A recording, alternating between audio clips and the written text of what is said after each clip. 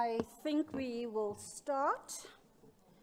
Excellencies, Recording in progress. The diplomatic community present here today, distinguished guests, panelists, good afternoon, and thank you for being here with us at this hybrid event on managing conflict in Africa, reflecting on the past to inform the future.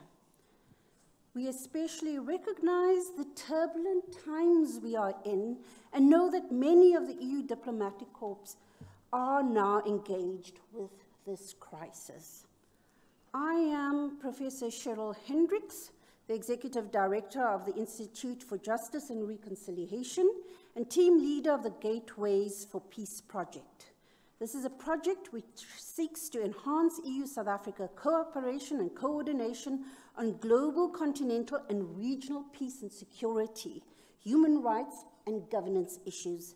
The first component of this project dealt with lessons learned in peace and security in Africa, and in this regard, we have held a series of webinars, and this roundtable, in essence, then seeks to both reflect on the lessons identified in the webinars and the ones highlighted by our panelists here today, and to highlight the challenges and conflict management approaches to Africa, as well as to identify further opportunities for EU-South Africa partnership on peace and security. Certainly, events over the last week indicate that we cannot confine ourselves just to Africa today. The armed conflict that has ensued between Russia and Ukraine forces us to rethink conflict management in far more broader terms. I think that it has put paid to the often rhetorical observation that post the Cold War, we have moved from interstate war to intrastate war. We are now back in the throes of interstate war, one that is the largest conventional interstate war in Europe since World War II. We have now also seen a reversal of the norm of not sending in lethal weapons to conflict zones. Indeed, we are seeing a rewriting of some of the norms that have guided conflict management internationally and a revitalization of the European security community. As we watched Russian troops move in and Ukrainians scramble to defend themselves very heroically, very similar to scenes that we saw in Libya and in Ethiopia, except that those were intrastate conflicts, we were starkly confronted, at least in the beginning, with the limitations of our peace and security architectures in what they can and cannot do. But in Europe, there's now been a swift move to redress the situation. Will this be the case then for Africa too? If the agenda for peace invited the international community to take action to prevent disputes from arising between parties, to prevent existing disputes from escalating into conflicts, and to limit the spread of the latter when they occur, then we may have done well in terms of its implementation for a while, but this is no longer the case, and indeed, I think, has not been for a long while. We need a rethink, and I think that it's in moments of crisis, it's in moments of conflict that change happens, and so the time is now. We trust that this will be an engaging and constructive discussion, especially since the consequences of conflict on the lives and livelihoods of people are so direct and so severe. I will now invite Her Excellency Rina Kiyonka, the EU Ambassador to South Africa since 2019, to make a few opening remarks.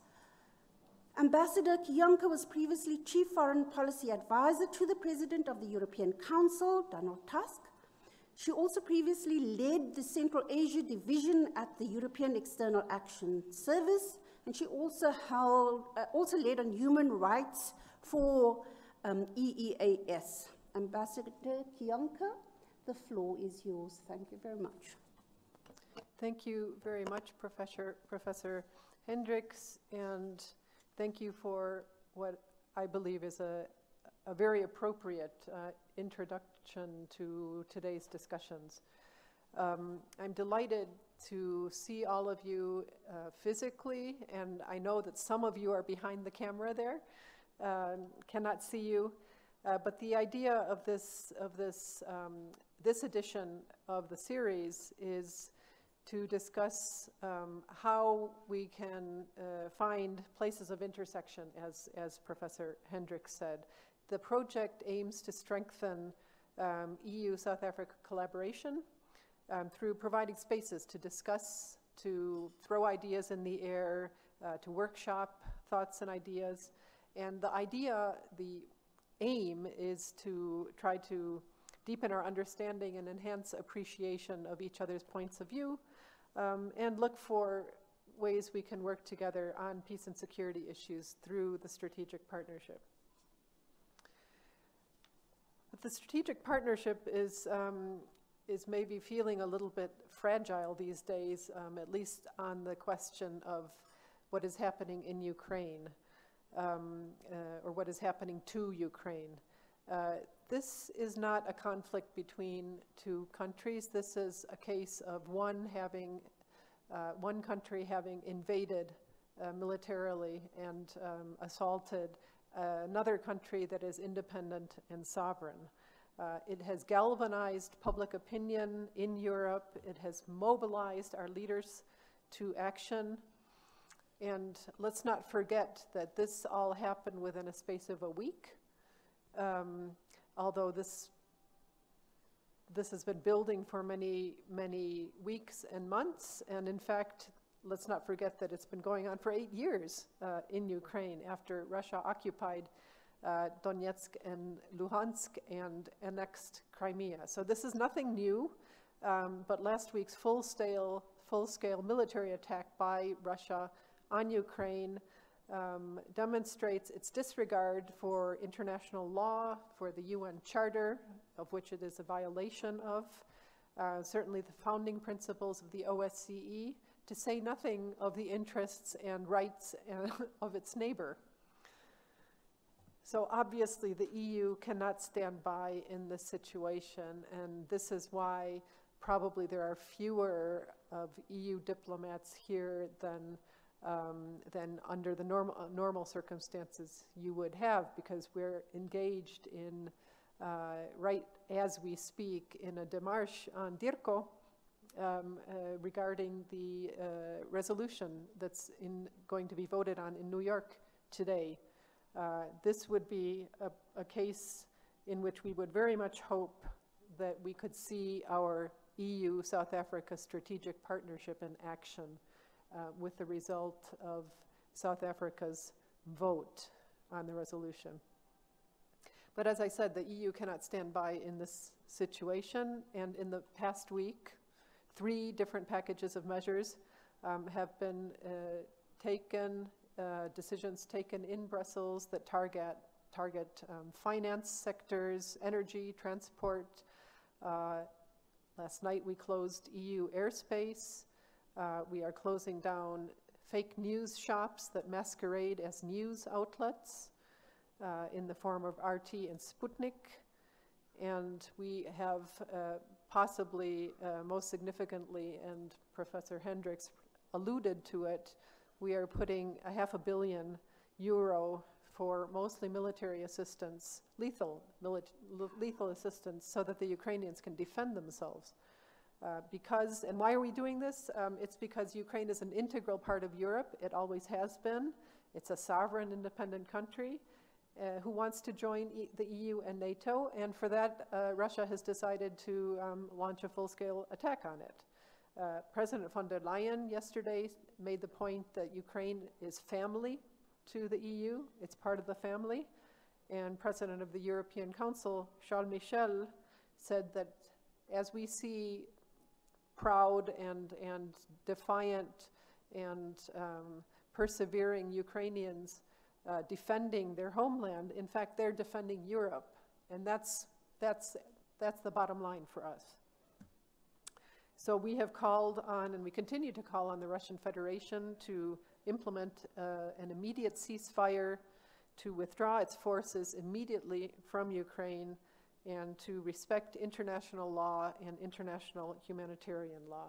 And this is why we were quite welcoming when we saw Minister Pandor's statement last week, also calling for withdrawal of forces. So let's see what happens in New York today. Meanwhile, the African continent has also seen an increase in the number and intensity of conflicts during the past decade, now accounting for almost half of the global total of conflicts. Ensuring long-lasting peace and security in Africa is clearly a shared interest, just as we believe in the EU that ensuring long-standing peace and security in Europe is a shared interest between the European Union and South Africa. In our very first webinar last year, we reflected on Africa's experiences in implementing the Agenda for Peace. A second webinar reflected on the need for a comprehensive response to the conflict in Mozambique, while a third seminar zoomed in on constructive ways of implementing the conflict prevention pillar of the Women, Peace, and Security Agenda. And as you may know, a couple of weeks ago, we held the EU-AU summit finally, and it resulted in a joint vision for a renewed partnership built on solidarity, security, peace, and sustainable economic development and prosperity. The EU-AU summit, it's usually, I've been to a few of these, and it's usually quite a choreographed affair with set speeches and a huge hall with 85 or 86 different delegations, and it's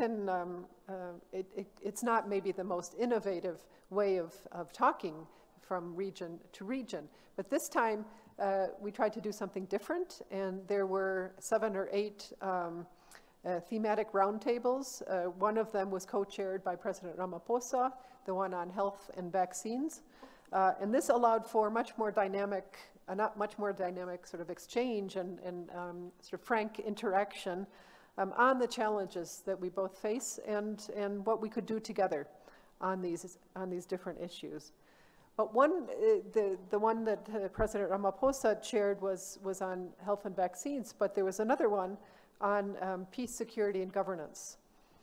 And as a result of the discussions in that roundtable, the European Union and African Union leaders agreed to boost cooperation on peace and security, and the summit actually resulted in a joint commitment to foster cooperation through support of adequate training, capacity building and equipment, to strengthen and scale up autonomous peace operations of African defense and security forces, including through EU missions and assistance measures, to support law enforcement capacity building, and a number of other things. And as you may be aware, currently we've been in the sort of crisis management business, if you can say it that way, military and civilian missions and operations. We've been in this business since 2003. We started the first one. And currently,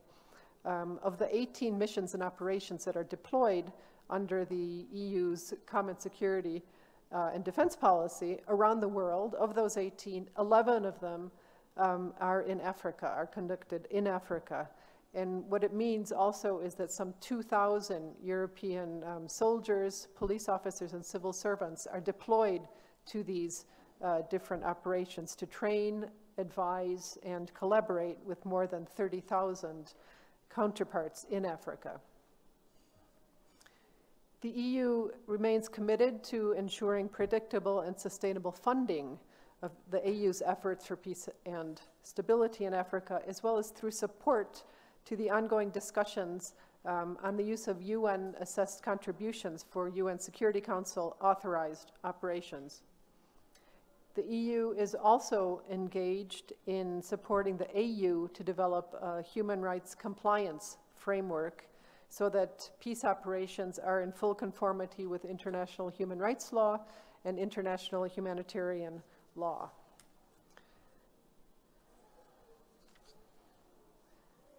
We also, at the summit, agreed to cooperate, intensify cooperation on cyberspace to promote a global, open, free, and stable, secure cyberspace where human rights and fundamental freedoms and the rule of law apply. And our joint commitment to promote the rule of law in compliance with human rights and international humanitarian law remains at the core of our relationship. So I'm very pleased that today we will follow up on these discussions through this opportunity, this platform we have to further exchange in South Africa on various pathways to sustainable and inclusive peace in Africa, also in Europe. So I hope that we can draw on the insights of previous webinars to hear your reactions and your thoughts on the EU-AU summit outcomes in this particular area. And with any luck, we can identify also some future opportunities for the EU-AU partnership on peace and security. So I think I would stop there. Professor Hendricks, thank you very much for the platform to talk about peace in both continents. Thank you. Thank you very much, Ambassador Kianka. And indeed, these are difficult times, not just for Europe, but for all of us globally.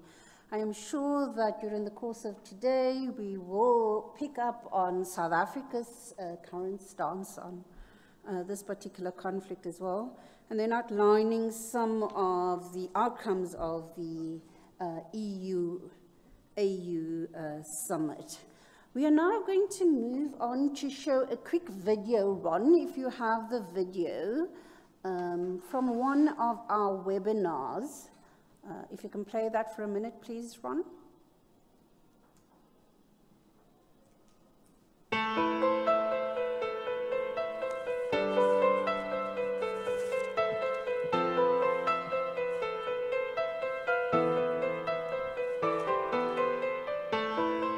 South Africa's commitment to gender equality, the Women, Peace and Security agenda, is exemplary. Every foreign minister since 1999 has been a woman.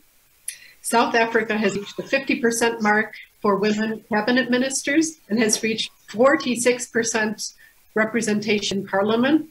It also has more than 30% of women in the Department of Defense and military veterans and in the South African Police Service. Today's discussion is focused on the third pillar of the Women, Peace and Security agenda, that of conflict prevention. This pillar calls for the creation of a world free from armed conflict and violence, a world in which human rights are protected and women and men are equally empowered to take part in decision-making structures and processes. The overarching objective of the Women, Peace and Security agenda is preventing war and not making war safer for women. Early warning mechanisms are incorporated in South Africa's National Action Plan. Our country remains one of few countries that had substantive representation of women at over 30% at its negotiation talks. And this was achieved because women insisted that they must be included. Our National Action Plan reflects the holistic intention of the UNSCR 1325. It is a measurable instrument and includes specific indicators, outputs, and it sets timeframes, and it sets our within a particular planning period.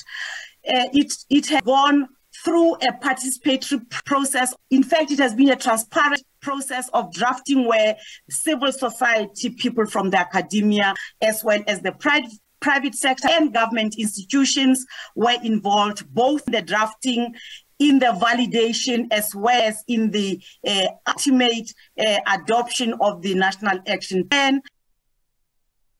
South Africa has appointed its first female lieutenant general. That was the beginning of this year. And now recently, I think it's about 2 months ago, we also appointed a new major general, female major general, which is actually added to the numbers, and it shows the commitment of the DoD. We all commend the South African government for advancing and ensuring that the National Action Plan is developed accordingly, but not only just developed alone, but developed in a multi-stakeholder approach. I think that should be commendable in the commitment that we all share and we all are accountable on. There are three main objectives of women, peace and security. And it's not one or the other, it's actually all three of them. And they are peace, security, and gender equality. But the idea of all of this was to build implementation. Everybody was frustrated because we are talking about 1325, we are talking about even the youth resolution 2250. How are we going to implement and how are we going to do it? With our partners, EU, Norway, Switzerland, I know Sweden was also involved at some stage, and get involved in an area where they can build their own programs, build their own contribution in South Africa, and it all links to a broader issue of peace, and it links to a broader issue of all the things that South Africa is known for.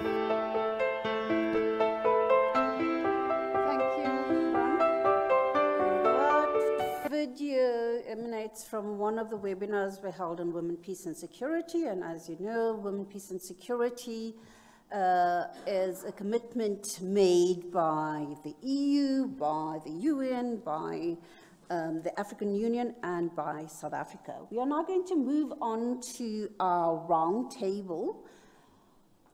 In Africa, we have seen mass anti-government protests. We have seen the spread of violent extremism, which despite external military assistance and interventions have failed to prevent the violence. Mozambique is particularly worrying, and even though SAMIM has deployed and other external actors have come in to assist with training and aid, violent extremists continue to attack villages. The number of unconstitutional changes of government that have taken place over the last few months are quite alarming. Guinea, Mali, Sudan, Burkina Faso, these threaten to take us back decades. The Horn of Africa has again seen major instability in Ethiopia and Sudan. And could we have prevented this? Down south, Eswatini and South Africa are also areas of concern as unrest threatens the peace of these countries. The upward trend in conflict indicates a need to revisit the appropriateness of our peace and security structures and conflict management strategies, and to see where and how we need to restructure and innovate to meet the challenges of the 21st century. In 2019, we, by we I mean the Friedrich Ebert Stichting and African scholars and practitioners, developed a set of scenarios for the African peace and security architecture in which we indicated that APSA can become either an igloo in the desert, a lighthouse in the storm, a sanctuary in the sky, or an abandoned village. How it will adapt to the current conflict context, we are certainly not certain, but that it must adapt is inevitable. We are obviously now looking at what is happening in Europe and the responses to the conflict there, especially by NATO and the EU and APSA, and the AU should draw best practices and lessons from this too. So our panelists today will have about 7 minutes to make their remarks, and then we will open up for a conversation. Our first speaker for the day is Prof. Anthony van Niekerk, who is currently at the Wits School of Governance, where he's an associate professor, a well-known academic in peace and security and the foreign policy environment in South Africa. He was also appointed to the South African Council on International Relations in 2018, widely published in this area, and I know too on his way, if I may say, to the Thabo Mbeki African School of Public and International Affairs. And he will address us on lessons learned from the Gateways Project. And then we have online Dr. Greg Mills. He heads the Brenthurst Foundation. He has directed numerous reform projects in Africa, been on the African Development Bank's high-level panel on fragile states, and served as an advisor in Afghanistan, Colombia, and with various African governments. He's also the author of very many books. He is currently in the Ukraine, and we also then thank him for making the time to be with us. I hope he's still there. I know we will not detain him for very long. I said he can speak and then depart. And he will be identifying some key lessons we need to learn in peace and security, and some new approaches we need to adopt, and especially highlighting what South Africa could be doing. Then we have Ms. Lauren Hutton, who is a political analyst with many years of experience in the field of peace and security, especially in the Horn of Africa. She started her career at the ISS, and she has designed conflict mitigation interventions and participated in many peace-building evaluations. She will be addressing us on best practices and lessons learned in the Horn of Africa. Dr. Fonte Akum is the Executive Director of the Institute for Security Studies. Before becoming the head of ISS, he worked in their Dakar office as the head of the Lake Chad Basin Program. And prior to this, at the International Monetary Fund head office in Washington, he also managed the research program for Cadastria, which many of us as African scholars have been associated with. So well-known African scholar and practitioner, and he will be speaking to us on implications of the return of the coup phenomenon in Africa. Last but not least is Ms. Faith Maberia, a senior researcher at the Institute for Global Dialogue, where she oversees their foreign policy analysis program. She has published widely and is a regular commentator on foreign policy issues and on conflict.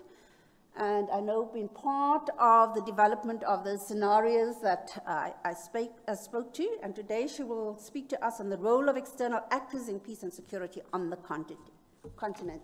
Without further ado, Antoine, so because we want a conversation going, we have put in place in Africa the frameworks, the structures, and the processes for peace and security globally and then on the continent. Why do we seem to be having an increase in conflict? Why are we continuously in firefighting mode? Where are the gaps and what are the lessons to be learned? The floor is yours. Yeah, that's called an ambush, really. So let me start by saying it's nice to be here with colleagues and friends. Difficult days ahead. I feel like I'm sitting in one of those AU-EU summits. You know, I can hardly see your auntie over there. It's like Putin with his generals, you know, there's a vast distance. But I hope we're going to warm up to the conversation. It's difficult to answer these questions in summary format because the conflicts in Africa are complex, and solutions will have to take into consideration the enormous complication and interrelatedness of so many factors. And if I have 7 minutes, I'm going to tell you about some of those. As you've heard before from the ambassador and from the chair, we've had 3 engagements so far. One on, let's say, the security architecture continentally. The second one on women, peace and security. And the third one on, I've written here, the insurgency in Cabo Delgado, Piers. Would that be the correct term? Let's call it violent extremism in Cabo Delgado. Insurrection. Okay, we can discuss that then. So my overall 4 conclusions to start with is, and the clock is now ticking, I know. The first observation is we must continue to focus on conflict prevention. Despite progress, much more can be done to implement this in practice. This applies to different agendas: sustaining peace, women, peace and security, extremism, and also the mechanisms used to achieve this, the so-called APSA and the NAPS, African Peace and Security Architecture, APSA, national action plans for all sorts of things, including VE, which is violent extremism. And I think, if I'm not mistaken, I heard Minister Pandor on her way to Geneva. How do you know what I'm going to say? If our foreign minister says this APSA thing is not really working, is it? It means we have to rethink it fundamentally. And Cheryl has opened the door, and that's one of the reasons we have this conversation. Secondly, civil society plays a key role in conflict prevention, including early warning, but also in providing holistic and multifaceted strategies to address the root causes of conflict. Third, key ongoing challenges include the domestication of AU frameworks, the need to develop comprehensive national and regional frameworks, for example, on violent extremism in Mozambique, and at the AU level, and resourcing. And then finally, on this general point, coordination among different partners is key. This speaks to developing a shared sense of objectives beyond coordination on the ground. So, let me then turn to those three engagements that we had and make some key points and maybe what we can learn from them. So on conflict prevention at continental level, the following key points. Increasingly, the UN and the AU are focused on building a culture of conflict prevention and addressing root causes of conflict. And as I've said, the AU has established the APSA and developed mechanisms within this to enhance conflict prevention. And so conflict prevention is getting institutionalized and professionalized. But despite this, the AU continues to operate in firefighting mode. We can note some successes and failures. Early warning, developed useful outputs for the chairperson of the AU and the Peace and Security Council, but the merger in 21 of the Peace and Security and Political Affairs departments left this role unclear. Harmonization between the AU and REX and regional economic communities has improved with the signing of memoranda of understanding. They're up for renegotiation if you want, and maybe you should ask the question whether MOUs lead to action on the ground. The next point is that civil society increasingly plays an early warning role, especially in West Africa, and is being integrated into regional structures. But preventive diplomacy, Panel of the Wise, Envoys, PanWise, FemWise Africa, find that operationalization is difficult and is being challenged by administrative, financial, and technical capacity constraints. And then a heavy reliance on external partners continues to dominate the AU's efforts despite efforts at financial reform. What should South Africa and the EU do differently? First, develop common approaches to conflict prevention. Secondly, assist member states to domesticate AU instruments and encourage SADC member states to comply with the ACDEG. Faith, can you remember what it stands for? The African Charter on Democracy, Elections and Governance. Okay. Promote the APRM, the African Peer Review Mechanism, and organize a lessons learned and best practice exercise. Support the SADC Mediation Support Unit, and increase funding ambassador under the African Peace Facility. On women, peace and security, you just saw the video, so I'll try to keep it compact. Key points. South Africa has been a key driver of the WPS agenda. It has developed a national action plan with priority areas, and it calls for the establishment of a national peace center as a knowledge hub to do various things. And this plan will be popularized and disseminated. Partnerships, including the role of civil society and youth, are key to implementing the NAP. And the EU and South Africa have agreed to strengthen collaboration on the Women, Peace and Security agenda and the NAP. South Africa focuses on the conflict prevention pillar of the WPS and has developed early warning mechanisms and has been active in empowering women domestically and has driven this agenda in multilateral forums. South African women have a long history of peace building. DIRCO, our Foreign Affairs Department, DIRCO, has developed training programs for peacekeepers, whilst our Department of Defense has played a role in implementing the NAP. And the EU's action plan on gender equality and women's empowerment in external action 21 to 25 focuses on engaging with civil society organizations and peace negotiations, forming partnerships, and developing collaborative, innovative solutions. What should South Africa and the EU do differently?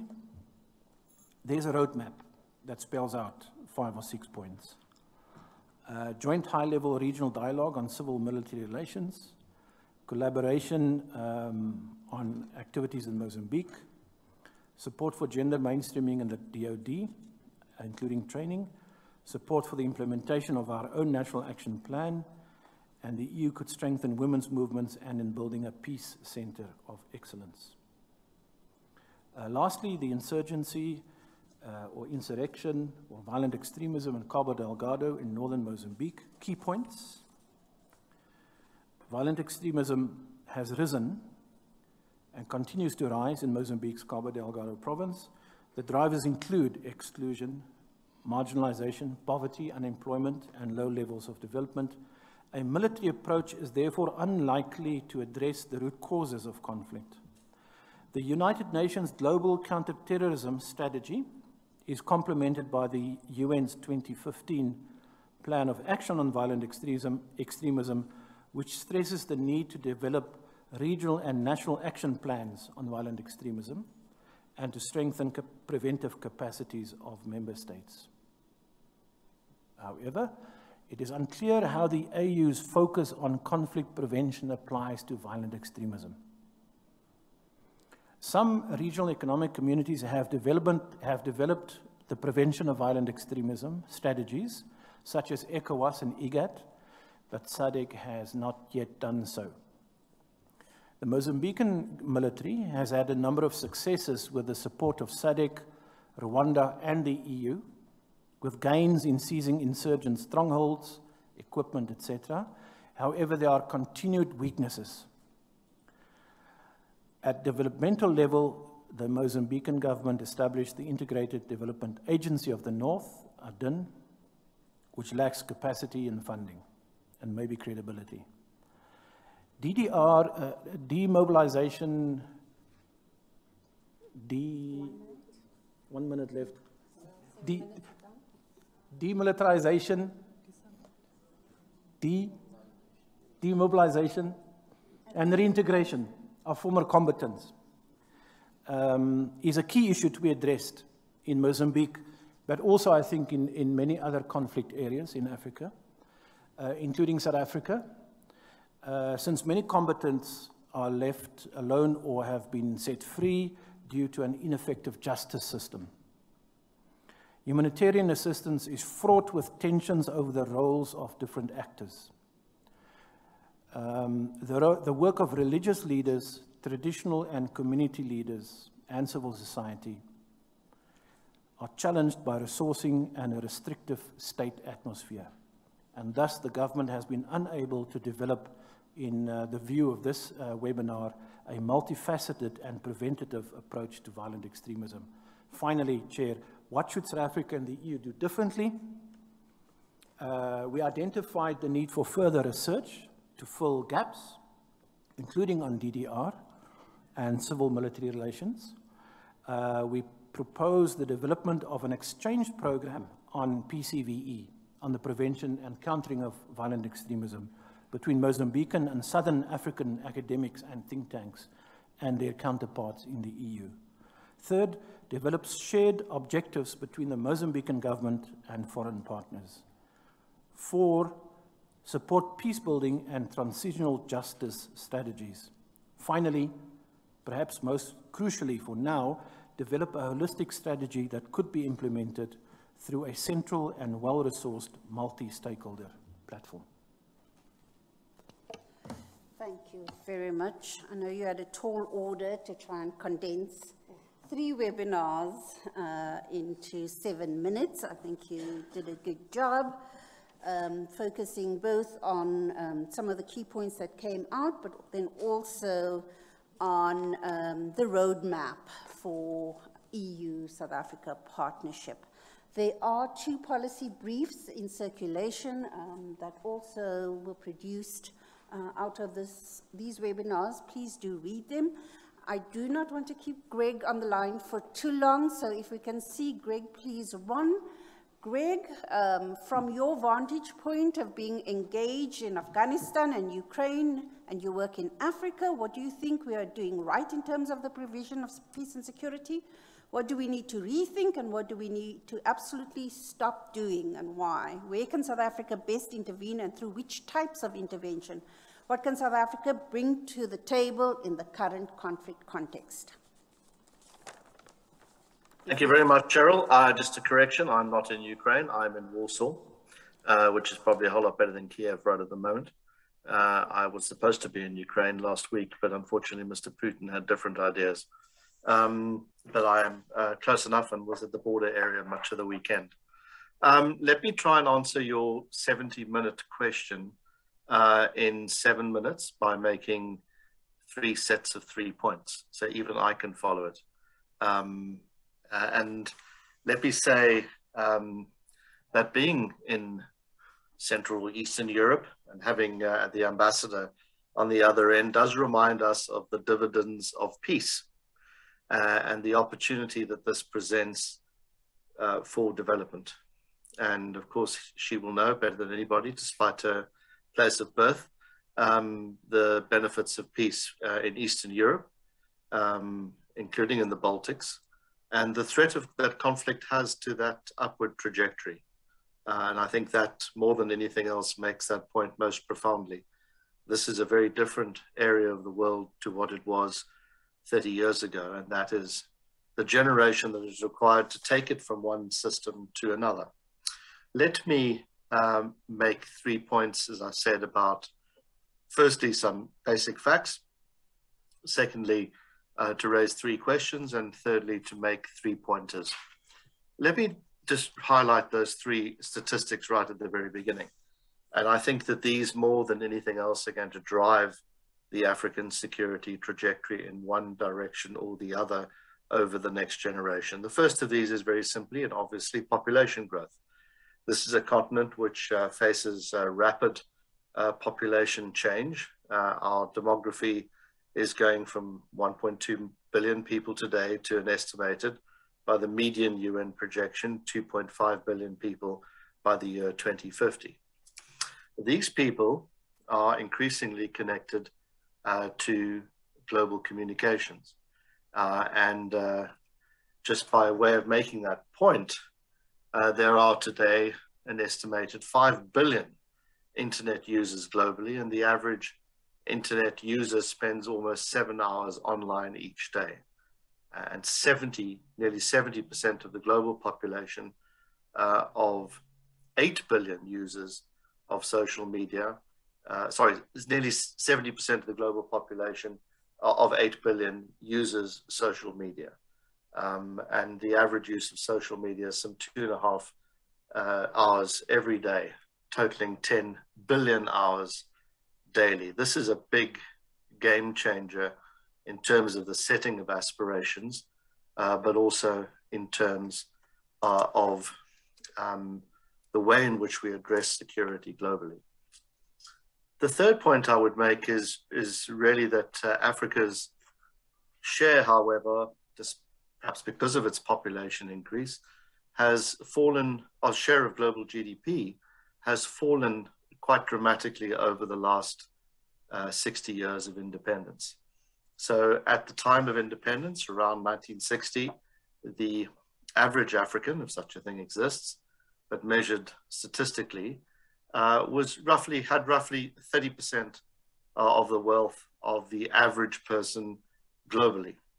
Today, that has fallen to around half of that figure, whereas Asia, for example, in which the figure was very similar in 1960, has gone to more than 100% of the average growth per capita, average GDP per capita. So Africans are half as wealthy today, measured by global terms, than they were back in 1960. These 3 statistics raise 3 big questions, for me at least. And the first of these is, what are likely to be the points of intersection between the world outside of Africa and Africa in the security domain and in the development domain over the next generation? What do conflicts like Afghanistan and very differently, Ukraine teach us about security? You made some points early on, Cheryl, about inter and intrastate war. But what does Afghanistan teach us about external efforts to bring different forms of governance and security into a foreign, if I can term it that, at least from the provider's perspective, milieu? And what do we have to bear in mind when attempting these sorts of changes, which are necessary, at least in the eyes of the provider, to be able to bring about systemic change within these societies. When is resource allocation the most apposite means of delivering security? And when is policy the most apposite method by which that resource allocation is delivered? And then finally, another question would be, what strategies for growth and development are there which are most likely to take root and which intersect most productively in terms of security? What are the sorts of strategies that we can learn from around the world, and indeed learning from our mistakes? And then backdrop is the latest book which I've just done, which is called Expensive Poverty, which the title gives away as a critique of aid over the last 30 years and the post-Cold War generation of aid giving. What have we learned from this, and how can we better deliver effect, not just developmentally, but also in terms of the security sector? Let me make 3 pointers in the last couple of minutes that I have. The first of these is, I believe that this is going to be a world less generous still than the worlds that have gone before. I do think the short-term effect of what's happened in Ukraine, coupled with the compounding effect of what happened in Afghanistan, is going to make the world to some extent turn inward. For example, where is Germany going to find its extra 100 billion euro a year that it's now committed to defense expenditure from? It's not simply going to come out of printing money, given the European context. It can't do what the United States does. Certainly it'll have to borrow, presumably, to affect that, but there's some things which are going to have to give. I think this also means that there's going to be a degree of inward focus to diplomacy. There's going to be less concern for other areas of the world than the Europe's near abroad, rather than that further afield, such as in Africa. And I think the same is true to a certain extent for the United States as well. The second point I would make is one about where sources of insecurity really exist. What are going to be the solutions, and they're dependent really on what the sources of security are. I do believe that security, defined whether this is of state, people over Africa, in Africa over the next generation, will reflect a combination of several factors. One of these, as I've already pointed out, is demography. Another of these is democratic conditions and the pace of economic growth. And there's an inextricable, unfortunately for the naysayers, empirical linkage between the two. It'll also reflect the strength of local and regional governance structures and the willingness of these structures to adapt to realities, along with several extraneous factors, including outside actors that I've already pointed out about, in this regard, and other influences such as the extent of radicalism of various faiths and various types and varieties. I do think it's fundamentally important to distinguish between the causes of such failure, which produce insecurity, such as the nature of the state itself, for example, and the relationship between government and the governed, and the symptoms, which include weak governance, corruption, intercommunal violence, low investment and growth, and so on. We often confuse those symptoms with being the causes of conflict. And I do believe that Africa's long-term failure to manage conflict relates to a fundamental inability at its very core to create a state governance model which is capable of meeting citizens' needs, and to also free up the economic system in a manner which allows for greater choice, greater growth, and thus wider inclusion. And fundamentally, the problem is, for me at least, is that the pursuit of narrow, elite-based interests has a bearing on the economic opportunities which exist. And these are influenced by very deep-rooted factors including the history of state construction internally and externally in Africa, and the related distribution of authority and power. And so in this, fundamentally, how to stand up, how to get going with an effective reformist state is a very big question. It's much easier to identify the type of relationship that produces better long-term outcomes, and in a word, that's representative government or democracy. Getting to that state is much trickier, not least given global democratic recession or regression. And the third point I would make in all of this, thus, and final point, is that political leadership is thereby at a premium to develop a narrative, and that narrative is massively important given all of what I've said before, a narrative of development, a narrative of diplomacy, a narrative of inclusion, a narrative of growth that everybody can identify with, and that actually gives expression to these otherwise sort of general comments about education, women's rights, which we know are fundamental to the transformation of society. And if you correlate levels of insecurity in the Sahel with women's education, it produces some fantastically interesting outcomes, which are very as predictable as they are perplexing, because if we know so obviously the sources of these insecurity and the solutions that are within our grasp, we should seemingly be able to change them. So I would just, in conclusion, which is my fourth point perhaps, say we need a different currency for security. It's fundamentally about politics and economics, not about money or technical assistance. And fundamentally, and I think this is for me the greatest lesson of all, and it's one that to some extent has been learned in Afghanistan, where Cheryl pointed out I spent far too long a time, but one that's been learned, I think, from Afghanistan and what you've seen over the last 2 or 3 weeks, and particularly over the last 3 or 4 days to do with Ukraine, it places an absolute premium on leadership and on diplomacy to get these things right.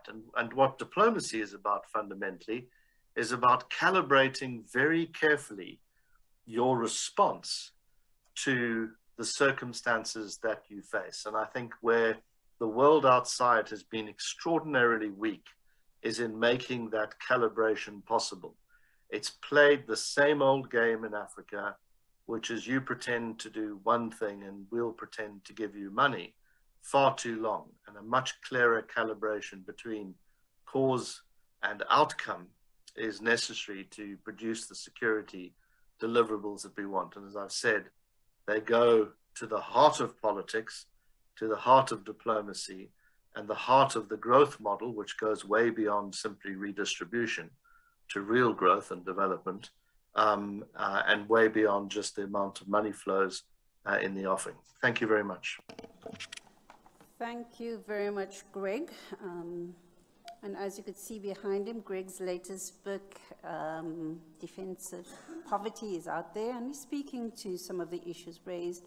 So noting that the world will be less generous, noting that we need to distinguish between the causes and symptoms of our long-term failure to manage conflict, refocus on state-society relations, refocus on political leadership, and on leadership and diplomacy, and indicating the need for a different currency for security.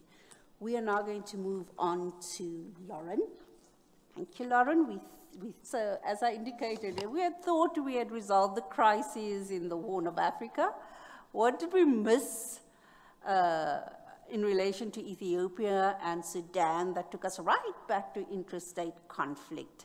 What did we do wrong? So, and what can South Africa bring to the table as well? Thanks, Cheryl. It's very useful going after Greg because he's just answered all of those questions. And I'm going to say a lot of things that were along the same line of what he was speaking about there.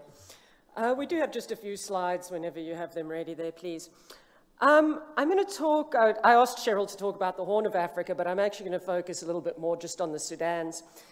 because a lot of the lessons learned around conflict management and around the use of peace agreements and negotiations to address conflict really come from these countries, and for the sake of brevity, I thought I'd just focus on that.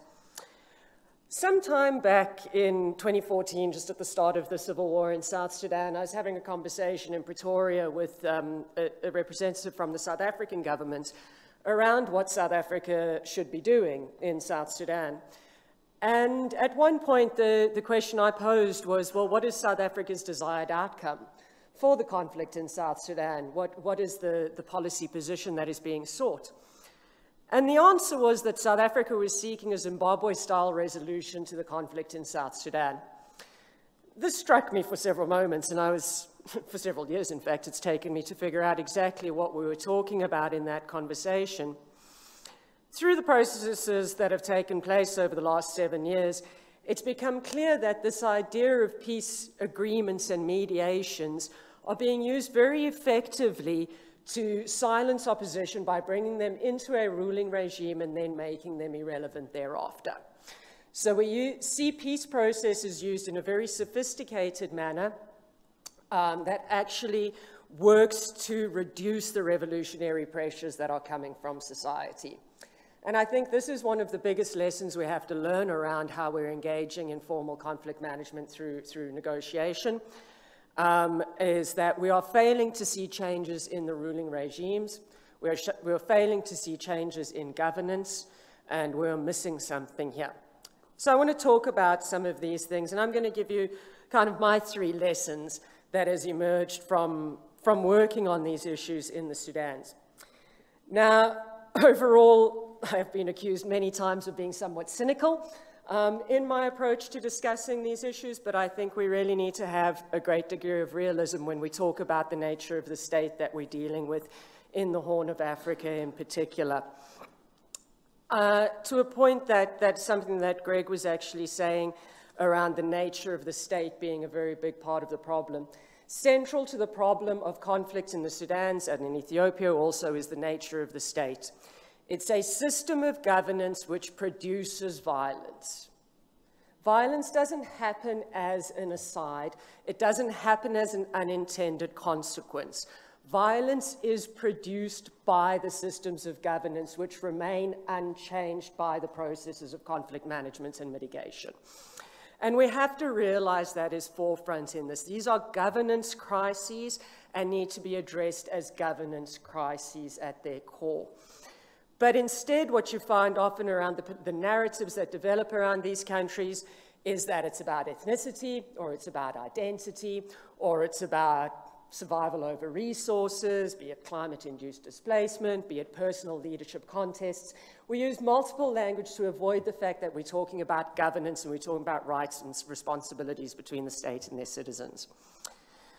Part of the reality that we have in 2022, as is just being said, we are seeing less money, we're seeing less political capital to address these crises, particularly from our partners outside of Africa.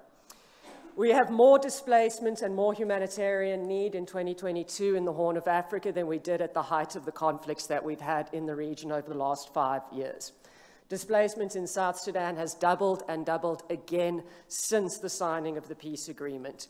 We're about to see famine declared in Ethiopia as well as Somalia on a devastating scale. There is not going to be enough money to take care of the humanitarian survival needs, never mind extending out the available resources to do much more. There is not money for democracy and governance programming. The US is not funding it anymore. UNDP is barely touching it. The idea of doing large-scale democracy and governance programming, there's just no donor appetite for it. That is the absolute reality. So what we see, we're going to see some money for humanitarian, we'll see money for training and equipping armies, but what are we going to see for political party development? What are we going to see for actual reforms within a structure and system of governance? There's very little appetite to address these issues. So moving to the first slide then, on to the 3 points I'm actually going to make.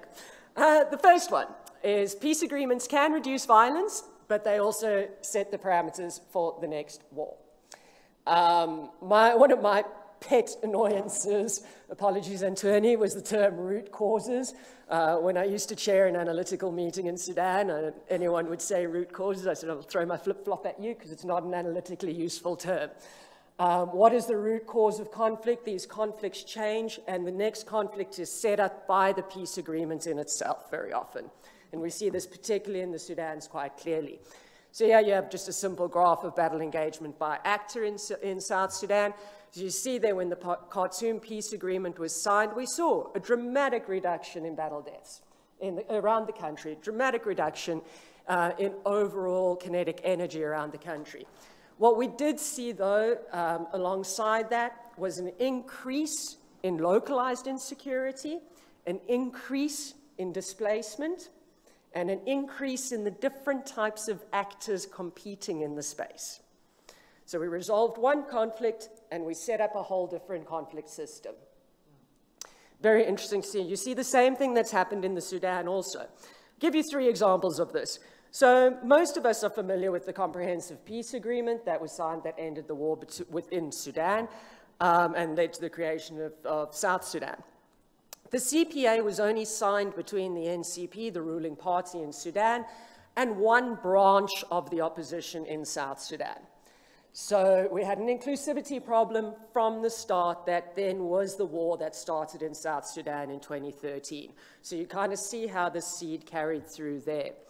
Within Sudan at the moment, we've got the Juba Peace Agreement in play, which is really between the Sudan Revolutionary Forces, largely paramilitary leaders, and security elites in Khartoum, setting up again the rounds of violence we've seen bursting around the country there, particularly in the east and the west. So we have a major inclusion problem with peace deals that then create the ability for the next conflict to go. A part of the problem with that is that the peace agreements are usually structured as power sharing between belligerents, and these belligerents are usually paramilitary leaders, and they usually lead ethnically defined paramilitary groups. And your way to access power is through power sharing. The way to get to the table is through having enough people of your ethnic group able to use violence to control the population around them. So you're incentivized to gain access to political power through the use of violence on the ground. That also means, though, that these peace agreements then set up an agreement between security elites with very little participation outside of the security elites and very weak constituencies that are represented by them. With the revitalized agreement on the resolution of the conflict in South Sudan, civil society was included as part of the peace process to try and offset some of these issues, but it created a dilemma further down the line when civil society signatories to the peace deal, as of several months ago, have stepped out of the peace deal and said that the belligerent parties are not implementing it. And the international community writ large has struggled on what to do with that. So diplomatically, you can't support civil society saying that the peace deal is not working because the peace deal is the only game in town. Yet what do you do when your actual inclusivity partners are saying this thing isn't working? Puts a real dilemma on it. The other problem of power sharing done in this manner is that it actually destroys popular legitimacy and undermines the ability for grassroots democratic institutions to grow or survive. So it reinforces this idea that control is centralized in the military and security apparatus. Let me give you an example of this. So the power sharing agreement, let's take South Sudan for fun. The power sharing agreements in South Sudan included provisions on all percentages throughout the civil service, of which different parties got representation throughout the civil service. So that meant that the president, now in his personal capacity as the executive, appoints all state governors. State governors used to appoint their deputies and their own administrations. They no longer do that because the percentages are dictated in the peace agreement, which is appointed by the presidency. So the president appoints the governor, the deputy governor, county commissioner, all the way down to PIME administrator, totally centralizing everything through the line of the executive. So what was there that was in existence of people being able to make leadership claims on the ground has all been swept away. We've seen the government then fire the chiefs, any chiefs that were still democratically elected have been removed from power, and the chieftaincy system absorbed in also into the central authority. What this does also that I think is damaging, is even further damaging. You have the damage to democratic institutions, you have the damage to legitimacy and the ability of people to select their leaders, but you also have the reinforcement of the military aristocracy as the ruling class and as the only way for anybody to access power. So there's no way to break through that divide the whole time. We also see then that peace agreements directly link to increased recruitment all the time. So we've seen this, we saw this in Darfur, the explosion of recruitment in Darfur since the signing of the JPA, the explosion of forced and civilian recruitment that's happened in South Sudan since the signing of the ROCSIS. So at the time these agreements are signed, it's usually with people in weaker positions. They use the agreements to mobilize their forces to be able to contest through violence. Next slide, please. There's the great saying, everyone always says, well, you know, Lauren, all of that given, a flawed peace process is better than no peace. I think we need to dismiss this notion. I do not think that a flawed peace process is better than no peace, because these flawed peace processes, particularly because of the way they centralize power, are not addressing any of the issues that citizens are claiming to be required for peace. So we can say that, well, there's good enough. It'll be good enough if we just get some security forces integrated. It'll be good enough if there's an election that just passes muster. But good enough doesn't actually change the situation on the ground. So many times in Sudan and South Sudan, you travel outside of the capital and you talk to people about the peace, and they say, well, there is no peace. The CPA was not peace. ROCSIS is not peace. The JPA is not peace. What are you people sitting in your rooms talking about? That is not our lived experience of this. So we have to realize that the flawed peace processes do not actually take us forward. This little map here indicates all the political disorder that exploded around Darfur, both during the negotiation and just after the signing of the Juba peace agreement. What was there's several interesting things that came out of this. One was that even while the Darfurian rebel leaders were negotiating in Juba, the IDP camps were full of protests of citizens in the IDP camps saying those people do not represent our needs. They do not represent our interests. And that you saw the people would protest, particularly in the camps. They would be attacked by militias because they're making demands that'll affect the space around them. And you had the spiral of violence kicking off there. I want to just... Yes. Sorry? Are we done? 1 minute. 2 minutes. Give me 2 minutes and I'll be done, I promise. One thing I think that's important to highlight here also, another reason I say a flawed peace process is not better than no peace, is because what these peace processes do to your reformist agenda is incredibly damaging in the long run. I'm going to read you a quote from a Sudan analyst who was talking about what's happened to the resistance committees who were central in bringing down Bashir. He was saying the resistance committees today have to face up to a vengeful, coercive state apparatus. And it's a state apparatus that is plugged into and part of a global security order that binds Abu Dhabi, Cairo, Tel Aviv, Riyadh, and Washington together. And it's a global security order that favors sectarian and authoritarian structures, and that rules through sophisticated military-industrial complexes. So now you as a citizen in Sudan or South Sudan, that is what you're actually up against. That's what's being created for you. I will stop there for the sake of time, but happy to talk more as we go on. Thank you. Thank you very much, Lauren. I think you're putting the issues squarely on the table. They are issues that a number of us have raised for a long time as well, but you bring it out very vividly for us. When we question our conflict management system that relies on peace agreements as the only way forward, even though those coming to the peace table may not necessarily want peace, may not necessarily be democratic, and that the outcomes, therefore, are those that we see. But really bringing it out for us, especially when you say that the nature of the state itself, the systems of governance itself, produces that violence. It is not a byproduct of it. It's very integral to the very state systems that we have in Africa. And so if we want to talk about conflict management, we have to talk about the kinds of state systems that we have. And I'm sure we'll come back to that again. You can see I do get very excited with that. It's something that I am passionate about, as Lauren is. So Fonte, you're going to take us to coups now. ECOWAS was leading on democratization, and I think it speaks also to what Lauren has raised here. ECOWAS was leading on democratization in Africa and on the regional peace and security infrastructure. Why then the resurgence of coups, and what are the implications of this for the broader lessons that we need to learn going forward? Yes. No, thanks, Cheryl. Fascinating question. And I think I would pick up from where Lauren left off with a number of observations. We focus on coups in West Africa without necessarily also focusing on the changes in constitution and the instrumentalization of constitutions.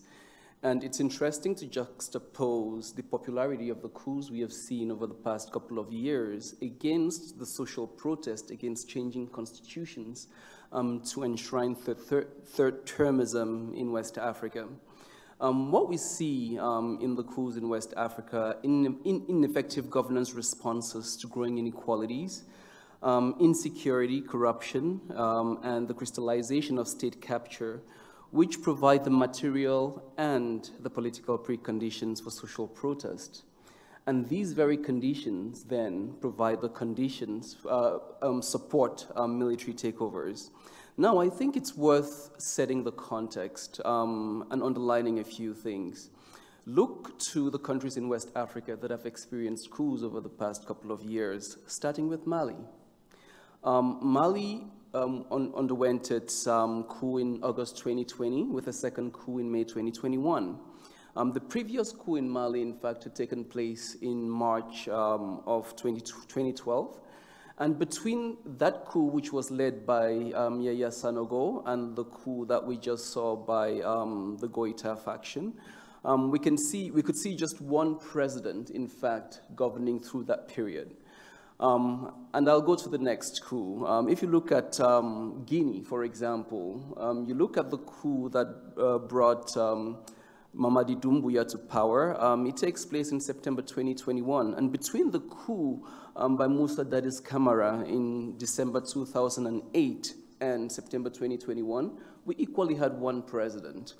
And Burkina Faso, same case. A coup brought a coup destabilized the Compaoré government, brought Marc Christian Kaboré to power through an election, and he was taken out by a coup a couple of years later, so in January this year.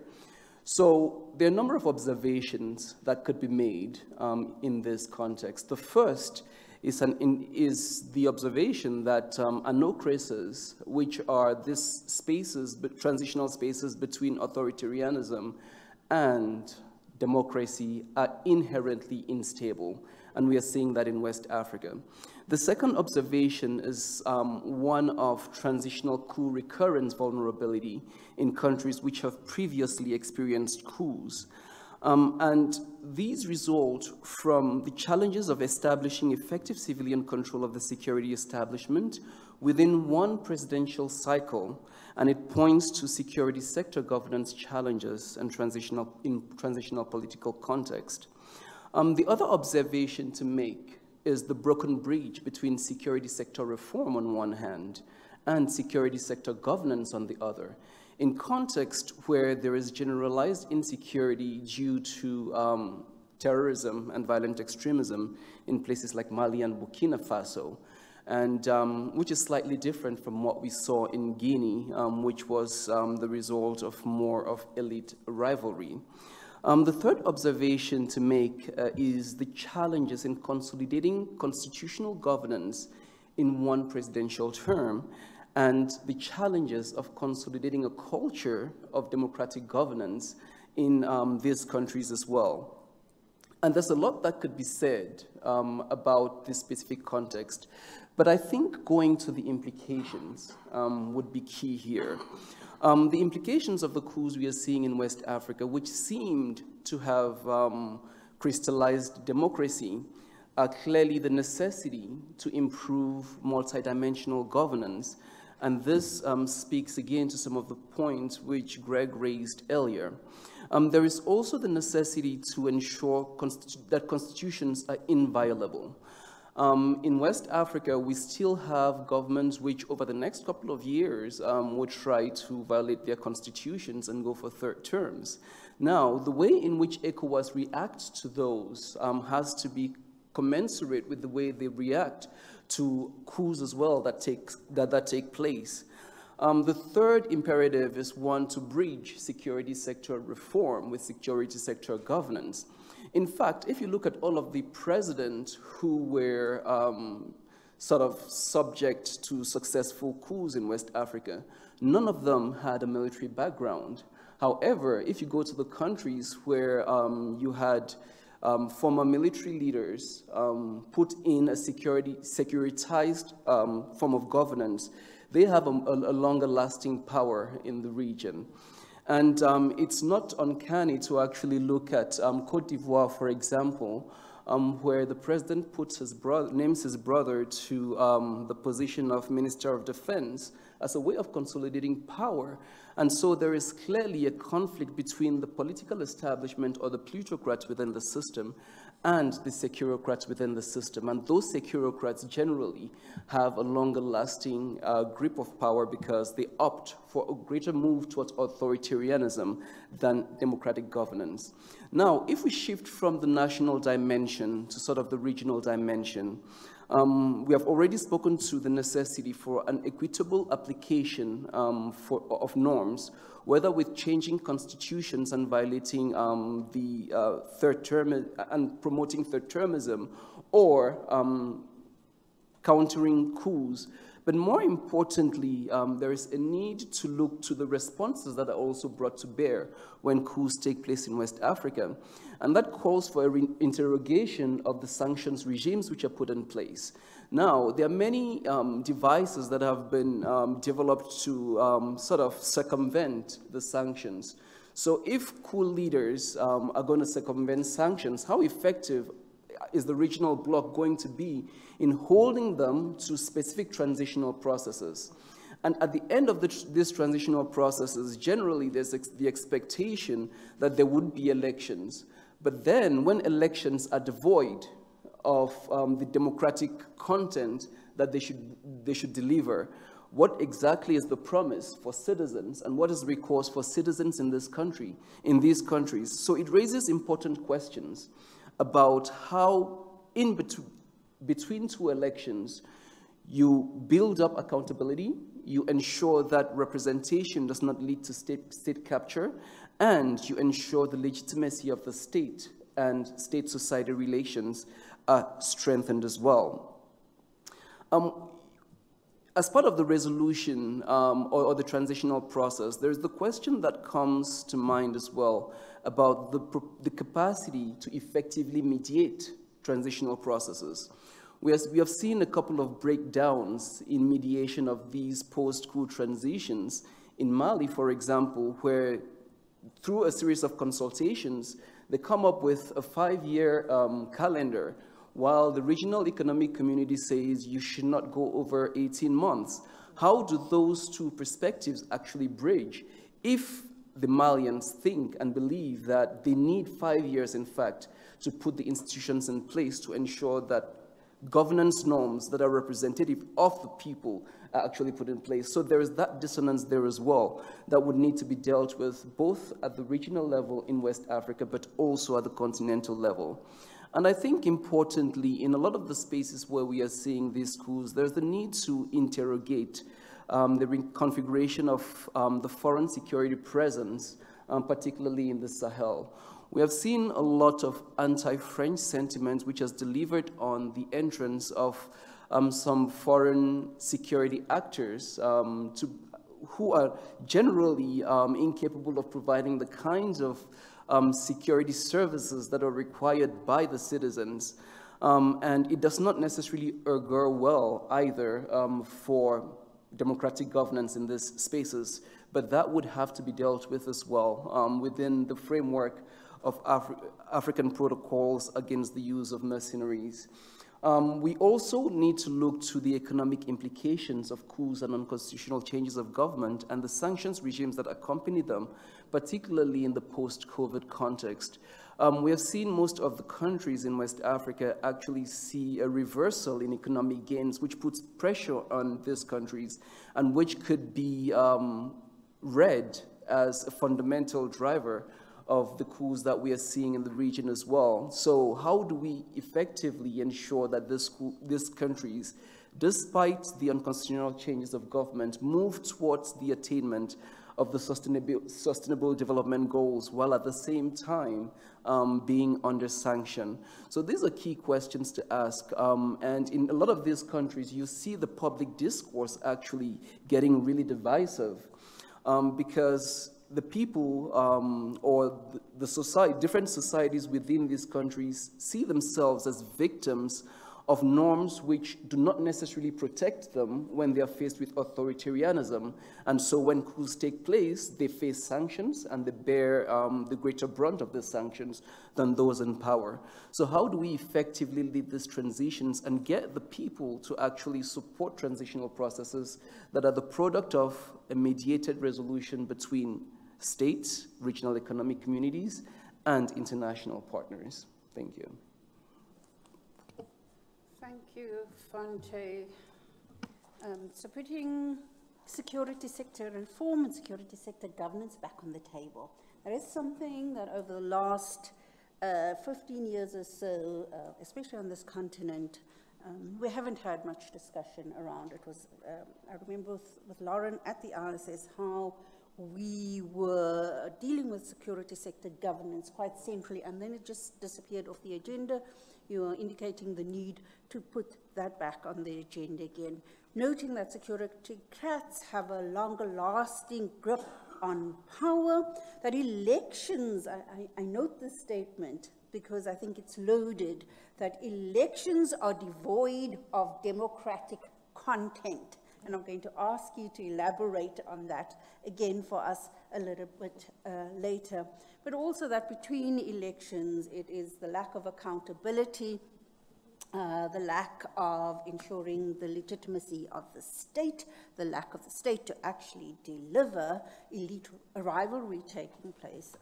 And so the context is there ripe for these kinds of authoritarian transitions that we are seeing happen right now.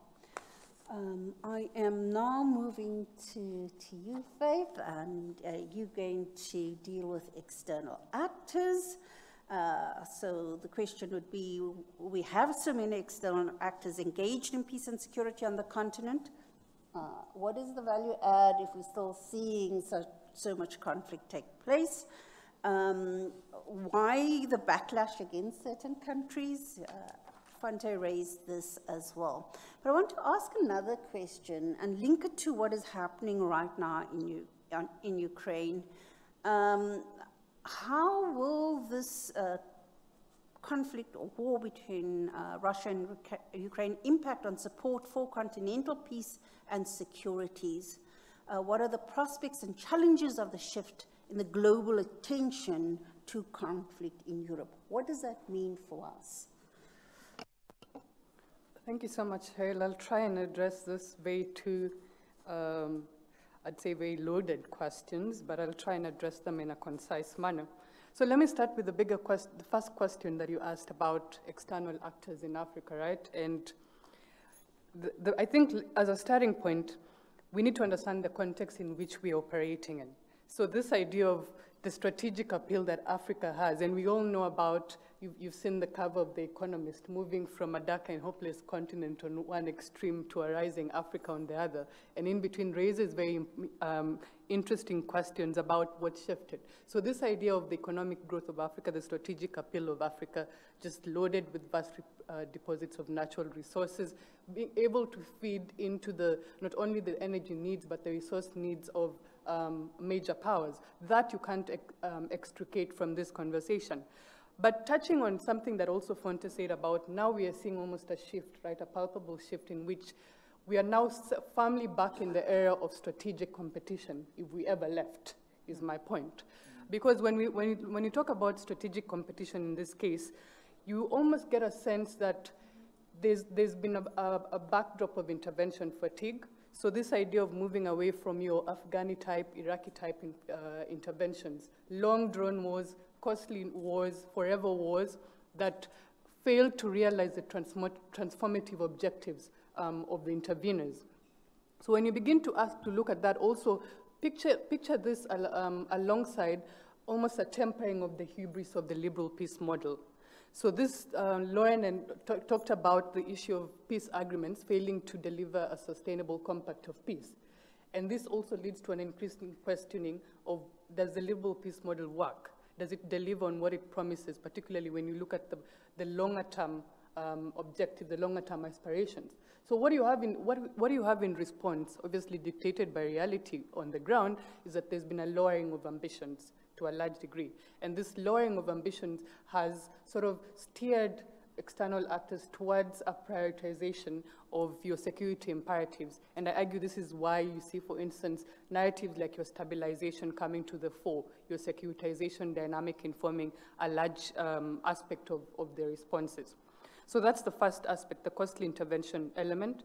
The second, I think, interacting dynamic here is the evolving nature of conflict.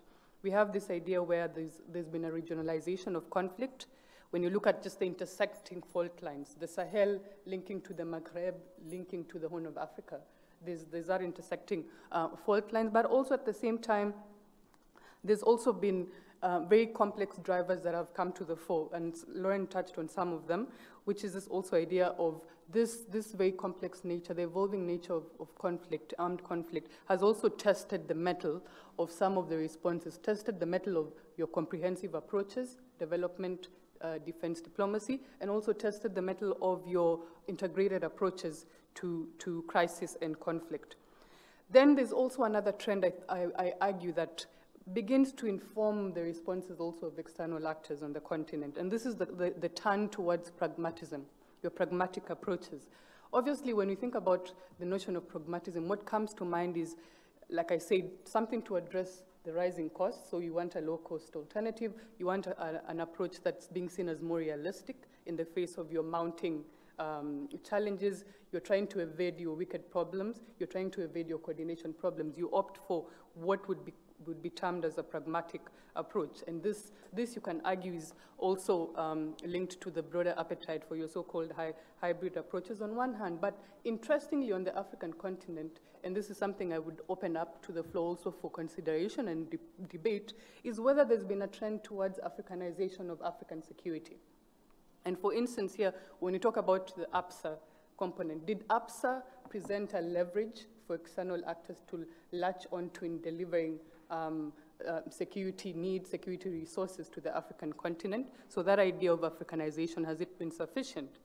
And also the other question that I said is, do the security imperatives of the external actors align with the priorities, the needs of African actors on the ground? And why I bring up this question, for instance, is, and here I want to use an example that I'm well familiar with. Think about Libya post-intervention. So NATO came, oversaw the no-fly zone, resolution 1973, and left.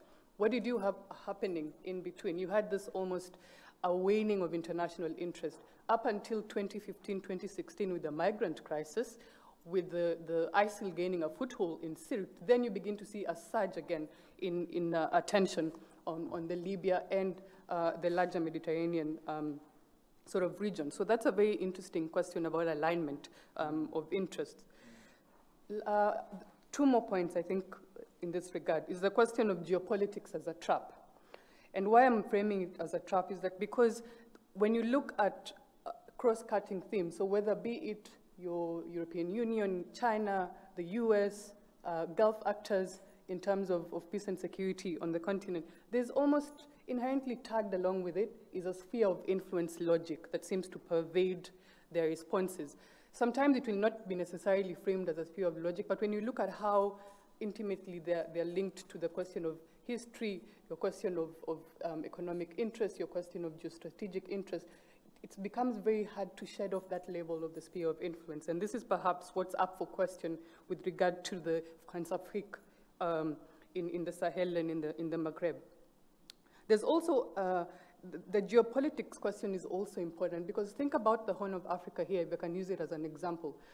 Back to my argument about intersecting fault lines, just how the Horn of Africa crisis and is being interlocked with the Indo-Pacific shift. So when you talk about that focus on the Indian security, this very intense desire to actually make sure that you securitize your resource needs, you protect your supply lines, you protect your sea lines of communication, and your crucial maritime chokeholds. And then think about how the BRI also has a security component. So hence, we're back again to the strategic competition point I raised earlier. We're back again to the question of a zero-sum approach. And when you look at this broadening array of the strategic partners, we also having to find now, when we talk about competition, the various actors on the continent, now external actors I mean, to be specific, find themselves having to up their game in competition with the others. So when you think about, and here I'm willing to open up also for discussion, the EU packaging the global gateway almost as a counter to China's BRI, or you have the B3W also becoming as a counter to BRI. So you're locked in, you're beholden, Africa seems to be beholden to a very crude game of geopolitics. And lastly, I think we also have to navigate the very tricky politics, the politics and the policies of self-interest and pragmatism. So I've raised the pragmatism angle initially, but you also can't shade off the self-interest angle, and here is what I'm talking about. You need to secure your supply chains, your strategic commodities, of which majority obviously happen to be in this continent. So in terms of just location. So I think I'll leave it at that, Cheryl, and I don't have time to answer your other question unless you're giving me 2 minutes about Ukraine, but I'll come back to it. We'll come back to it. I am listening to you, and I'm thinking that you're actually painting a picture here that despite all the rhetoric over the last 2 decades, we really have still been busy with realpolitik, with, you know, geopolitics, self-interest still at play, spheres of influence, still the kind of politics we associated with the Cold War, actually. And I think we can open that up for debate as well. Noting also then how this impacts us, the turn towards pragmatism, these narratives of stabilization, and I think it links up to an earlier point that Lauren made of the blunting of the revolutionary zeal almost in or on this continent of ours.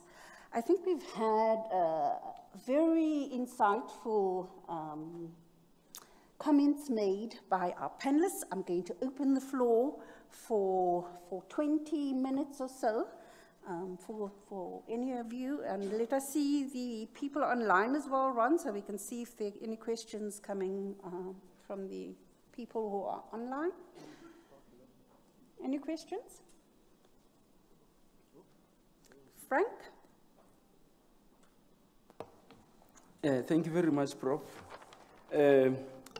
Just to introduce, I'm Frank Lekaba from the Northwest University. I have a question or maybe a comment to Dr. Akum.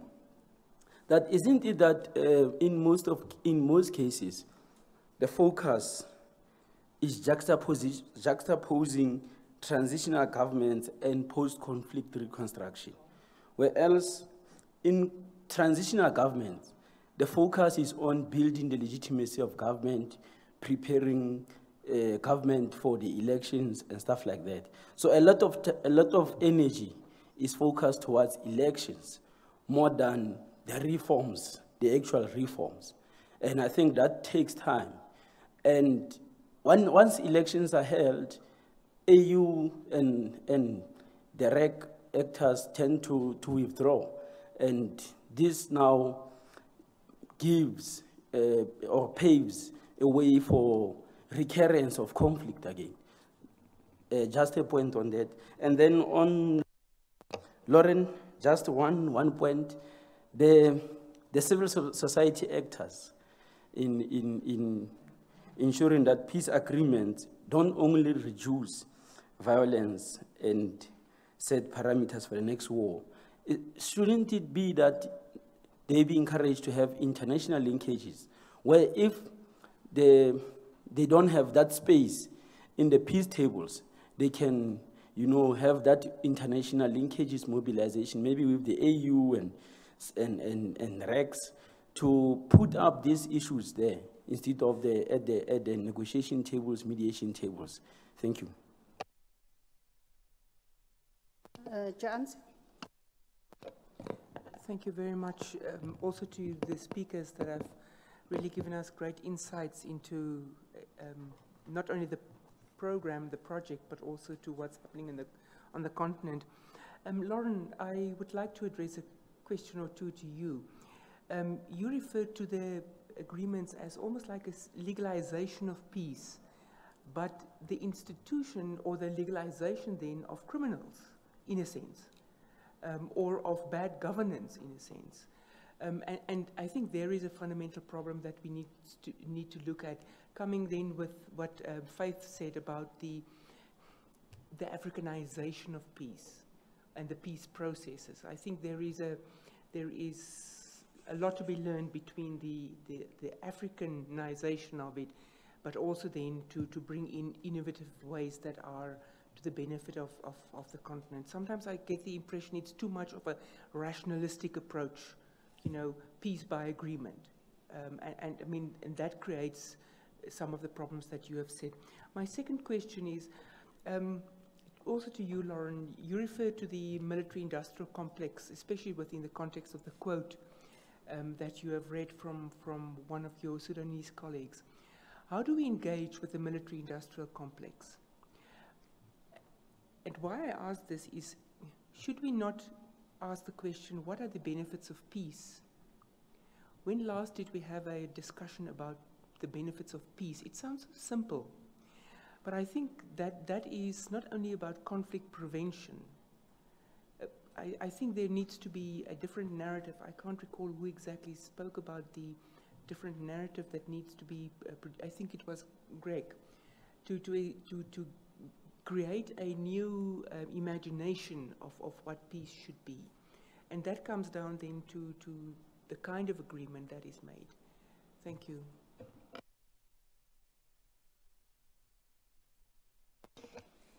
Thank you. My name is Charles van Niekerk from the Wits School of Governance. It's basically directed towards Lauren. If peace agreements set the parameters for the next war, would it not be useful to use the following two structured analytic techniques to increase the possibility of a more lasting peace? The one is an indicator development for the next war in the context of those elements of the peace agreement that may set the parameters for the next war. The second is a pre-mortem analysis when the peace agreement is formulated. In other words, let's jump ahead a couple of years and war breaks out again. So you do this when you're formulating the peace agreement. And you say, okay, we're a couple of years ahead and there's been a failure. So anticipate the elements of a possible failure and address them upon formulation of the peace agreement.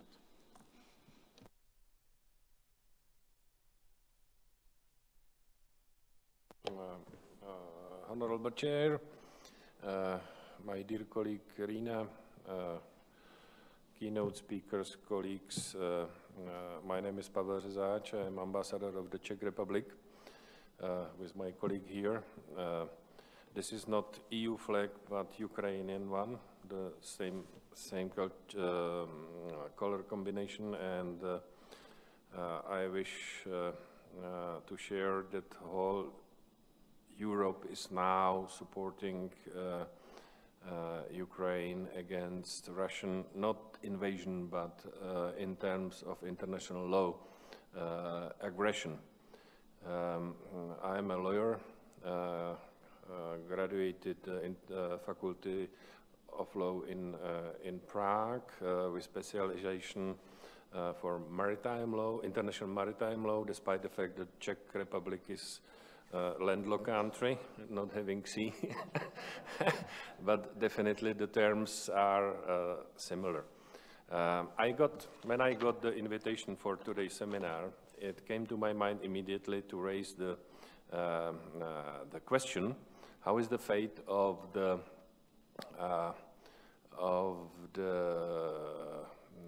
approved document silencing the guns by 2020? Approved year before by EU leaders or heads of governments and states in Addis Ababa.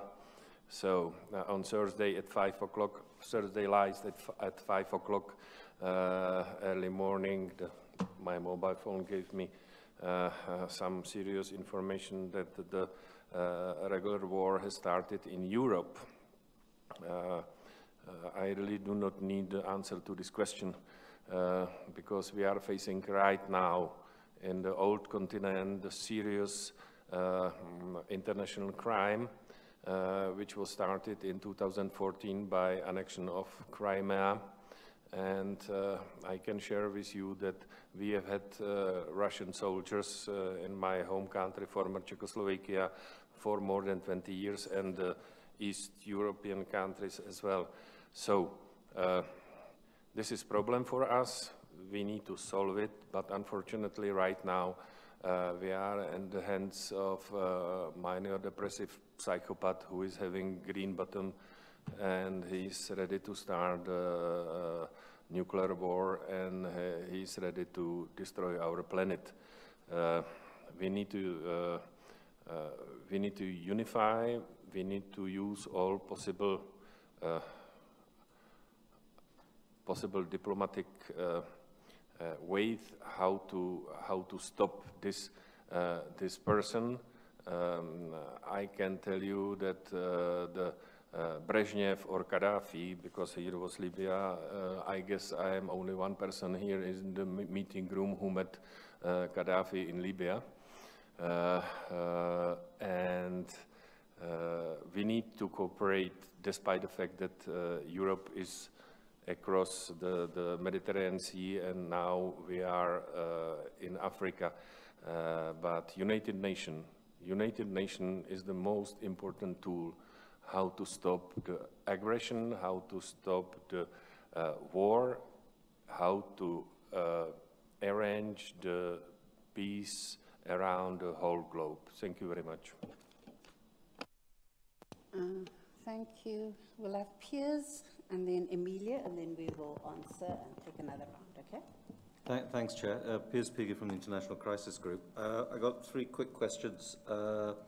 First one is relating to external actors. So for you, Faith, you talked about competition, perhaps, and the strategic resource thing between China or whatever, or the EU. What about forum shopping by the actors themselves? And would you say something about the dangers of that and possibilities of mitigation? Second question is for Lauren. I mean, we see this in all these peace agreements, the absence of effective monitoring, enforcement, accountability mechanisms. And I'm wondering, what space is there? What have we learned about what's possible for scaffolding those particular aspects of peace agreements that don't allow so much to fall through the floor, as they often do very quickly? And lastly, Anthony, I'm wondering options and appetite for comparative learning on what's worked around developing early warning systems, mediation support, those kinds of things, because there does appear to be significant differences between the RECs, but there also appears to be significant resistance from some RECs, and SADC is a good case in point. in terms of resistance for really building effective institutions from the member states. And we've seen that with the mediation support unit, for example, and with really what we have there completely ineffective. Thank you. Good afternoon. Emilia Howard, Forum for Former African Heads of States and Government, commonly known as Africa Forum. We recently, it's a wonderful meeting, very insightful, and always, you know, with leaders like this, Cheryl, like you, it's wonderful to be here. Thank you very much. Recently, our members of the Core Group for Peace and Security, Africa Forum Core Group on Peace and Security in Africa, did a report on addressing the future of security and stability in Africa and looking for a new approach to peace and security in Africa. This in support of the African Union frameworks and in support of the methodologies and a way of operating, you know, and doing diplomatic and other interventions in the African countries. You know that our presidents are mostly, you know, the mediators on the continent. So the main reason, you know, I want to ask First Faith is because our president shared a lot of the experiences and insights. And based on this, you know, we made some conclusions that the African common position outside, you know, say in UN Security Council, it's influenced, you know, especially for Libya, was influenced and not actually, you know, we were not able to put our position on the table. So I would like to ask you, you know, if you did some research or if you did, you know, some, if you have some knowledge, you know, of how this actually common position is operating, you know, outside the continent, and why this common position is not actually functioning and operating. Secondly, Lauren, this smiling face there, now I'm going to, you know, approach you. I have to be quick, Emilia? Yeah, very, very quick. With our presidents were discussed exactly, you know, what you just now, you know, shared with us. And we definitely thought that if we don't address the root causes of problems and crisis in Africa, we cannot reach any peace and stability. One of the root causes you actually mentioned, you know, is the ethnic rivalry in Africa. The other causes is, of course, you know, the conflict is not delivering, you know, to the promises which, you know, the government or leadership makes. And the third problem is the funding, the financial, you know, contributions to resolving, you know, problems. Because we all know whoever gives the money, that's how after that the flutes plays. Thank you. Thank you very much. I think I'm going to just take all the questions now, and then we don't come back for a second round because we're running out of time. There was a question here, and online, Maram Mahdi has a question as well. Thank you. My name is Chidom Tangadura from the Institute for Security Studies. So my first question goes to Fonte, and it's on the state funding and how that links to coups and constitutional coups. I was reading an article that was looking at the shifts in state funding the longer a leader stays in power, and it was showing that by the third term, more state funding is dedicated towards security sector the statutory security sector rather than, and so it's taken away from things like health and welfare. And so it's interesting to me how then, in that case, where leaders are spending more of the money on the security sector, they still face coups. And then to Lauren, it was on, you mentioned the Zimbabwe solution, and I did see that your presentation was largely within a post-conflict context, but it was interesting for me, two things, about how power sharing incentivizes violence, and talking about this from a political violence perspective, especially electoral violence, where we saw that in Zimbabwe and in Kenya, what happened is it incentivized people who were outside to be violent in the next cycle, and how this can be resolved. Thank you. Maram? Hi, everyone. My name is Maram Mahdi. I'm a research officer at the Institute for Security Studies. Thank you all for really insightful and brilliant presentations. But my question really goes to Lauren. And Fonte knows I'm going to ask this because it's a question he's asked me several times and I don't really ever have an answer, which is how do we rein in the dogs of war, especially in the context of Sudan? I won't go back into mentioning the history or the challenges of the last 3 years, but I think it's a really important question in terms of, when it comes to a power balance in Sudan and how do we really rein in the dogs of war, especially in a country that has a 6 decades or 7 decades of military rule. Thank you. Thank you. I'm going to give all the panelists a chance to either just make one remark or to answer the questions posed. Many of them were to Lauren and to Faith. I don't know if Greg is still online or not. I doubt it. No. All right. Antoni, 1 minute closing remark, please. 1 minute. Yes, 1 minute. Yay. Okay. Piers? No. I can elaborate? Yeah. So I don't think that the elaborate African peace and security architecture that we've put in place over many years that foresees a role for REX, working hand in glove with the AU headquarters, and consisting of very sophisticated policy frameworks and strategies, early warning, standby force, peace fund, panel of the wise, etc., is producing the results that we want, nor do we learn from the mistakes we make, in my view. And I'll tell you why I think. And then I'll stop, because it might be food for further thought later on, Cheryl.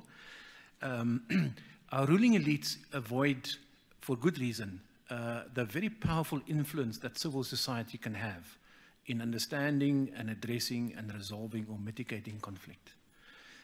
This is not built into these elaborate structures that I've mentioned. And I think that if there's any lesson for me, is to open up space for civil society to participate. Allow me one example, one illustration, and then I'll stop. 10 seconds to go. So there's violent extremism in Cabo Delgado. There's a state response. There's a violent state response. Let's kill the terrorists. Let's have a counter-insurgency or a counter-terrorism operation. In fact, SADC is very proud to have opened a CT unit hosted by Tanzania. And when I ask SADC what is inside this counter-terrorism unit that you've opened in Tanzania, then they're very vague. And there's no role for civil society and for the regional research community who, if you bring them together across borders, have much more and deeper and nuanced understanding of the so-called roots of the conflict than ruling elites or states can ever have. And if we don't build the bridge between these two, then I don't see how we're going to silence the guns in 2030. Thank you. Fonte? Thanks, Cheryl, and thanks for those questions. The first would be to speak to Frank's question about transitions. there definitely would be a conceptual overlap between war to peace transitions from coup to a return to constitutional order, and transitions in context of violent extremism as well.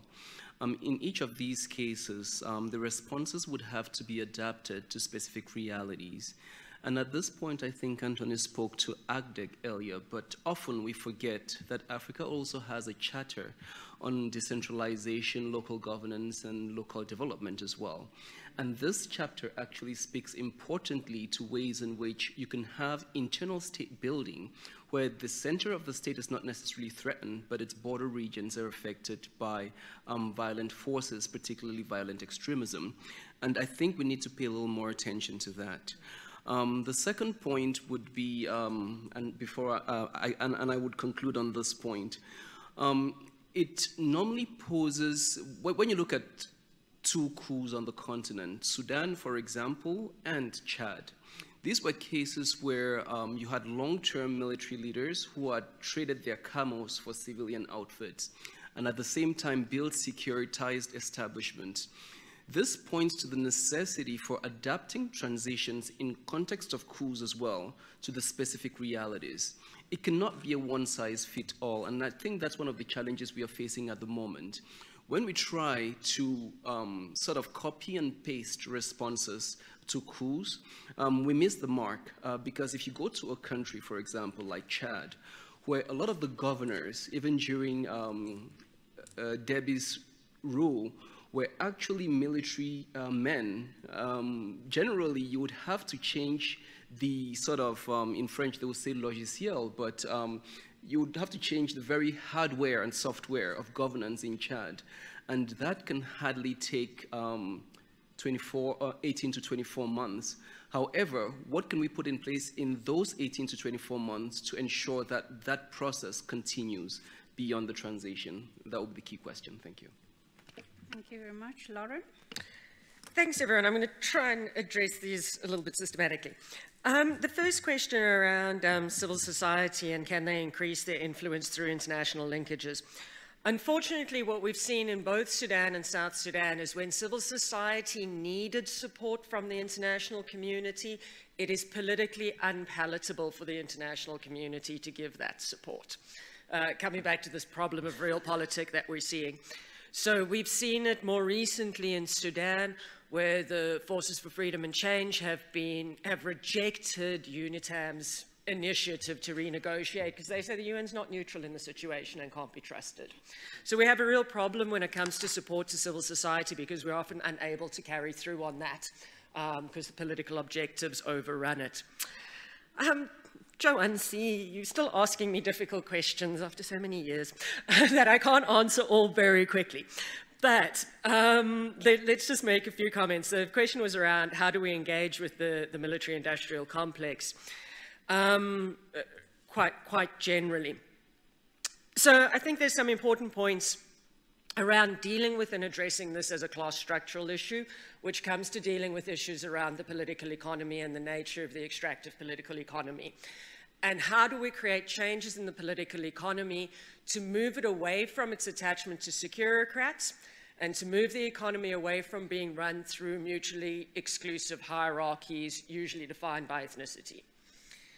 I think those are the two key questions that I think we need to engage with. How do we dismantle these systems of patronage that are running through the military and usually defined by ethnicity?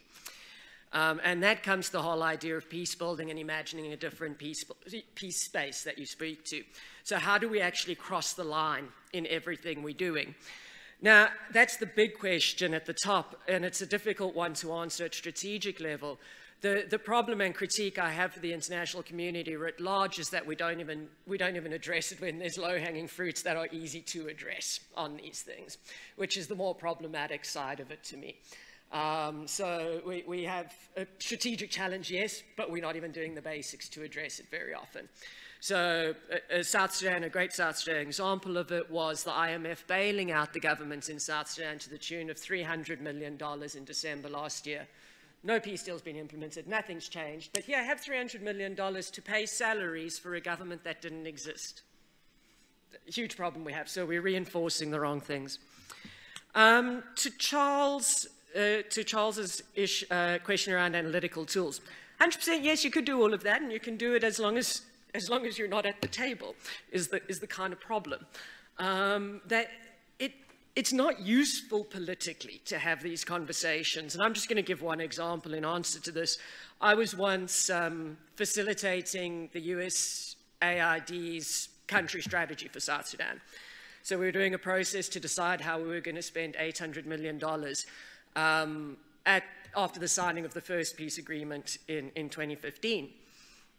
And I was making the point that we had to talk about the consequences of the peace agreement, because whatever aid money was going to be spent mopping up the consequences of the peace agreement. And the position from DC in no uncertain terms is that we back the peace agreement and we do not speak about negative consequences. And that's it. There is no diplomatic space to talk about that. It's seen in zero-sum terms by the diplomatic community. Either you support a peace deal or you don't. There's no in-between in that. So any critique of the deal means that you're not in support of it, and therefore what are you doing? So it's a very tricky space, and there's just generally a lack of appetite. Piers, your question on monitoring and enforcement and accountability. That was my third point I was going to make earlier on. And the point I was going to make is that there is not and will not be strategic coherence amongst the international actors. And when I say international actors, I include AU, IGAD, and the rest involved, which actually undermines our ability to enforce and monitor these agreements in any case. The example from South Sudan that you see is that the region is really involved in all these things, but the region is fundamentally not democratic at its heart on many of these issues also. We had the creation of CTSAM, the monitoring mechanism, which was extensively funded by the EU. However, we saw straight away that it was basically an intelligence operation by military intelligence officials from the region who were deployed to CTSAM in the initial period. Because they reported to IGAD, IGAD would use the reports in a way that was politically expedient and not necessarily about accountability. We've got a problem with an accountability mechanism being linked to a political mechanism, because the reports, etc., doesn't always come out if it's not politically useful. Huge institutional rivalry between particularly the UN and IGAD on these issues. And lastly, we had a lot of work from the ceasefire monitors that created a norm and a basis to critique the ceasefire and to actually pull things back, but that was counter to the narrative that everyone needs to sell. So the peace deal includes 15-odd, the ceasefire includes 15-odd indicators, the vast majority of which are violated on a daily basis. But there are very few direct confrontations between the parties.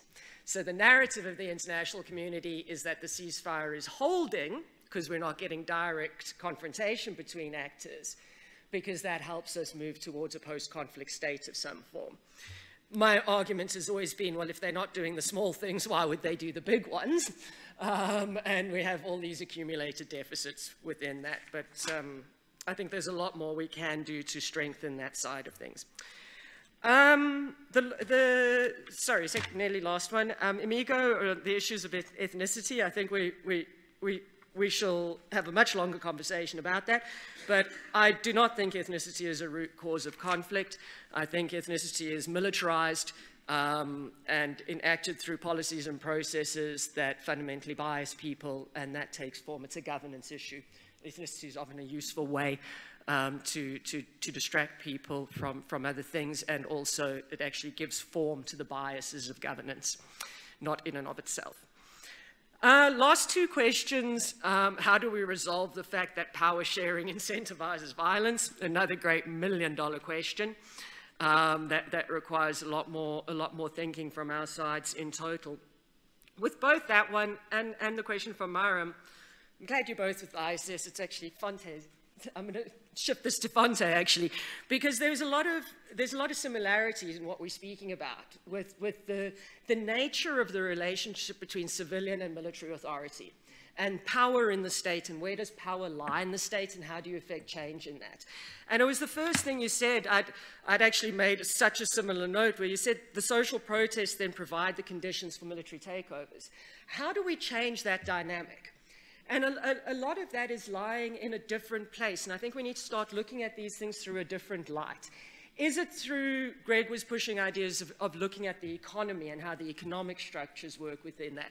Is it through something else? But I think there's a lot that we have to consider as a driver on the continent at the moment there. Thank you, Lauren. Faith, 1 minute because we're running out of time horribly. Yeah. So I'll address the question of whether this sort of mishmash of approaches is fostering almost a forum shopping to one degree, and also the question of ad hocism in terms of moving forces away from your regional security organizations towards ad hoc collections like it could be your multinational joint task force or your G5 Sahel, because that raises also interesting questions about the credibility, legitimacy of, for instance, your African peace and security architecture.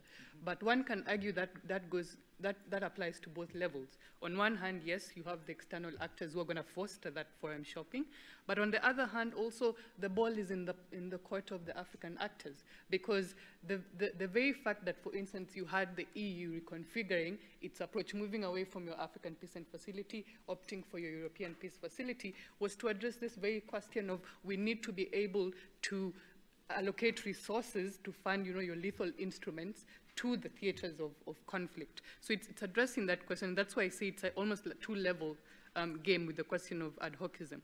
But in a positive way also, I would say the broad array of partners or strategic partners also makes us begin to think about options, for instance, like your trilateral security cooperation, because between the UN, the AU, and the EU, in terms of sort of leveraging the comparative advantages, the niche capacities of each of those actors in addressing particular crisis. So there's also that positive angling, I would say. Very quickly on the question of your African common positions, Emilia, I'd want to say it circles back to the bigger question about your different dimensions of power, right? And the fact that, yes, Africa has the advantage of having the political vote, for instance, in the UN forum, yes. But when you look at the questions of, does it have structural power? Does it have power in terms of where it is in the global interconnected global economy? Then you begin to see that the collective bargaining power begins to fall apart, particularly when you introduce a divide and rule dynamic into that. It begins to scatter that approach of the utility of a common African position. So that's just my very abbreviated answer to your question. Thank you, Cheryl. Yeah. Thank you, Faith. I know that we can go on making many more points here. We came here today trying to elicit where are the points that we need to be rethinking around our conflict management system. What are the new approaches that need to be evolving? And I think we know that it's easy to identify what is wrong. It's far more difficult to begin to strategize around what needs to be done. I think Greg made the point that, yes, we can identify that we need democratization, democracy, but to get there is a little bit more challenging. Greg also indicated that we need a different currency for security, that we need to move away from money and technical assistance towards focusing on the politics at play here, that we cannot have any more of the Afghanistan style of interventions, that they just do not work. Lauren indicated that we need to question our peace agreements. I note the point that flawed peace is not better than no peace at all. And I hear that, but at the same time, I also want to indicate that we must question our peace agreements, and we must question the structuring of our peace table, but that the peace table and mediation is still very important for us in conflict management.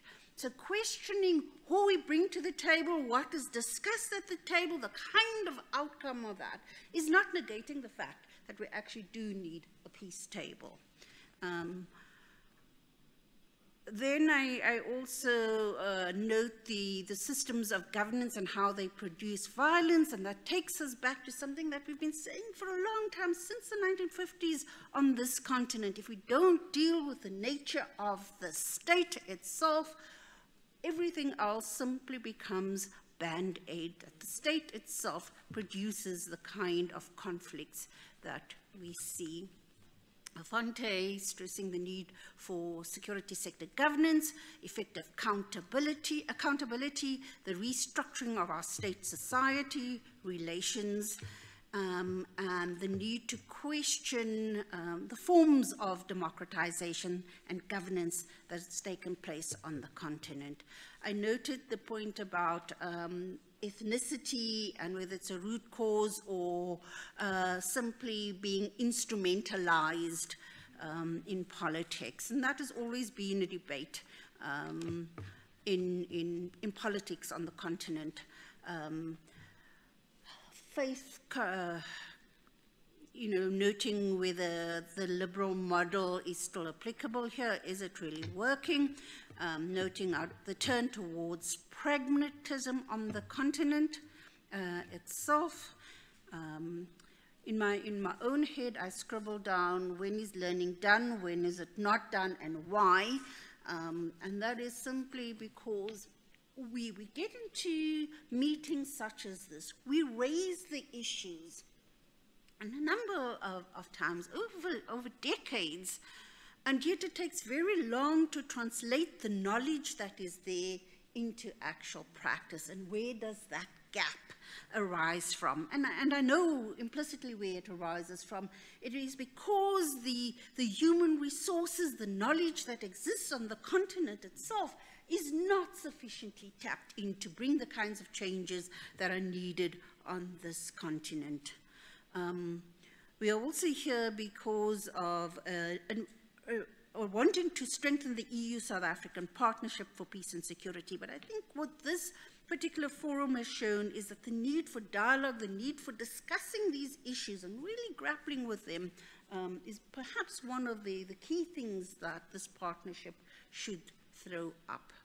And with that, I want to close this meeting. I want to say thank you to our panelists. You were excellent. Thank you to our participants, both in the room and online. And then it takes quite a bit to make an event like this happen. So thank you to Ron and his team. Thank you to the EUD. Thank you to the team as a whole that put this together. There are drinks and canapes to be had, I believe. Thank you, out there. Thank you, everybody.